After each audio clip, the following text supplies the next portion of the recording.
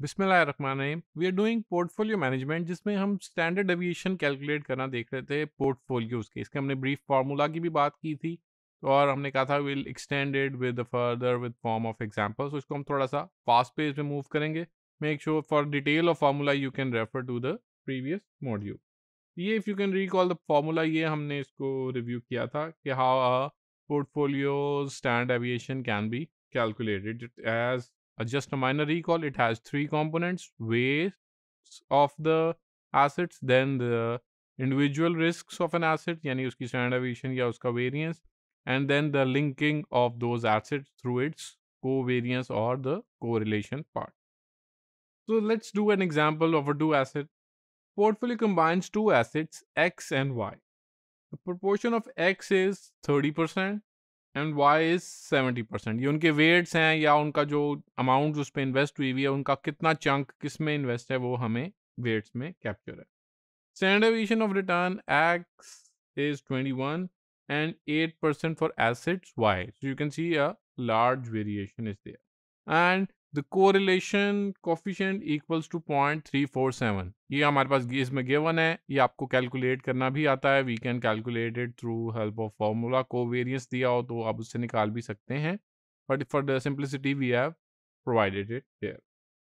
तो plugging in the formula we just referred, you can see we have took the weights 0.3 का square लिया, standard aviation का square लिया, and then second acid उसका square, and we multiply with that 2 into the correlation factor, multiply with the weights and the standard deviation. So we get the value of 9.774. तो 9.774 हमारा क्या निकला? That is the standard aviation of the portfolio. जो दोनों को combine किया हुआ है हमने, उनका जो फैक्टर के साथ बिल्ट इन करके पूरे पोर्टफोलियो की जो स्टैंडर्ड एविएशन है वो है 9.74।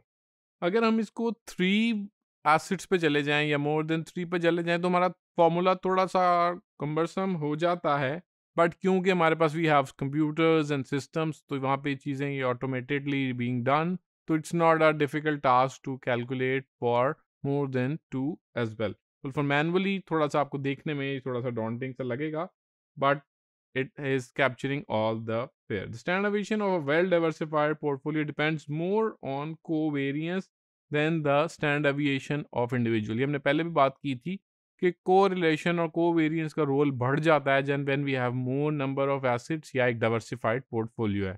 अभी हम उसको एक अपनी इलिस्ट्रेशन से भी देखते हैं कि how is that this point being proven in the data. तो एज आई टोल्ड यू कि फॉर्मूला थोड़ा सा डॉन्टिंग हो जाएगा।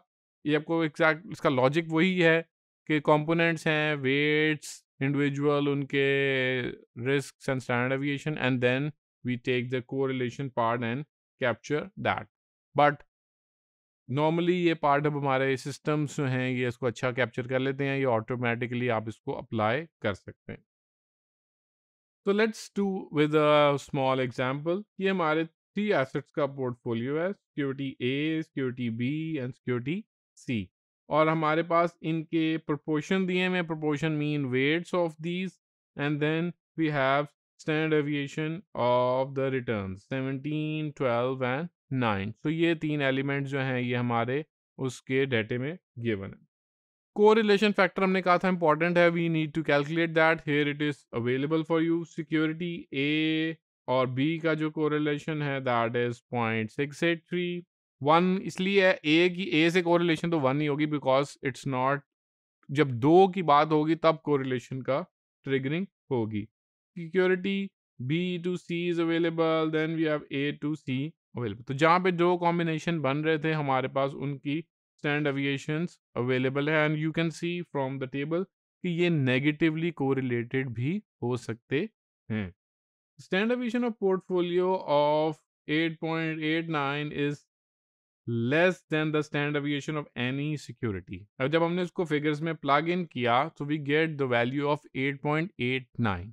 तो अगर आप अपना ओरिजिनल टेबल में जाके देखें तो किसी की हमारी स्टैंडर्ड एविएशन 17 थी, किसी की 12 थी, किसी की 9 थी, और जो पोर्टफोलियो की निकली है वो 8.8, यानी तीनों से ही कम। Why is that? Can anyone think of that? Yes. The main part reducing is जो उसमें एक नेगेटिव वाला पार्ट था, उसने एक इतना अच्छा प्ले रोल कर दिया कि जो उसने पूरे पोर्टफोलियो के डाइवर्सिफिकेशन को रिड्यूस कर लिया, क्योंकि नेगेटिव कोरिलेशन से हमारे बड़ा एक बेनिफिशियल आ गया। तो ओवरऑल ये हमारी वही वाली बात हुई कि वेल डाइवर्सिफाइड पोर्टफोलियो था। तो पोर्टफोलियो में किसी की तो 17 भी थी, ज़्यादा भी थी, बट हमारे पोर्टफोलियो की इवन लेस देन लोएस्ट आई, 9 से भी कम आई, क्योंकि वो पोर्टफोलियो डाइवर्सिफाइड था और डाइवर्सिफिकेशन का इतना बेनिफिट आ गया कि पोर्टफोलियो की स्टैंडर्ड एविएशन कम आ गई। तो this is the beauty of adding assets, this is the beauty of having a well diversified portfolio. Standardization of portfolio is an important tool which helps in matching risk levels of a portfolio with clients' risk. इसका फ़ायदा basically क्या हो रहा है कि आपके पास दो तीन तरह के क्लाइंट्स हैं, तो यू कैन गेज कि ये पोर्टफोलियो इस क्लाइंट के लिए ज़्यादा सूटेबल है, ये पोर्टफोलियो दूसरे के लिए, considering the risk appetite and the risk built in the portfolio. It measures the total risk in portfolio comprising both systematic and unsystematic. जो standard deviation है वो टोटल रिस्क को कैप्चर कर रही होती है और उसमें जो सारे एलिमेंट्स हैं, दोनों एलिमेंट्स हैं, वो कैप्चर हुए होते हैं। A large standard deviation implies more volatility and more dispersion। के हायर स्टैंडर्ड डेविएशन है, इसका मतलब है रिस्क फैक्टर्स ज़्यादा हैं, it is a more risky. It also helps in measuring consistency with returns are generated, कि कितने फ्रीक्वेंटली और कितने फ्लो से रिटर्न्स आपको मिल रहे हैं। It is a good measure to analyze performance of mutual funds and hedge funds consistency, कि वो कितना अच्छा परफॉर्म करेंगे। एक फंड ने एक साल में तो बड़ा अच्छा काम किया तो वो काफ़ी नहीं है, कंसिस्टेंटली अच्छा परफॉर्म कर रहा है कि नहीं, तो वो आपके ये टूल्स हमें उसमें हेल्प आउट कर रहे होते हैं। However, it is pertinent to note that standard deviation is based on historic data and past result। ये एक इसका एक कह लें लिमिटिंग पॉइंट भी है, नेगेटिव पॉइंट भी है कि ये पास्ट डाटा की बात कर रहा है, पास्ट डाटा पे रिटर्न्स को कैलकुलेट किया है। It may be predicted of future result, future शायद इसी तरह हो, इसी पैटर्न को फॉलो करे, बट इट कैन डेविएट। तो ये भी एक इम्पॉर्टेंट पार्ट है। तो स्टैंड डेविएशन को हमें केयरफुली रिव्यू करना है, इंटरप्रेट करना है। Very well use, extensively use, but still it has few limitations. Thank you.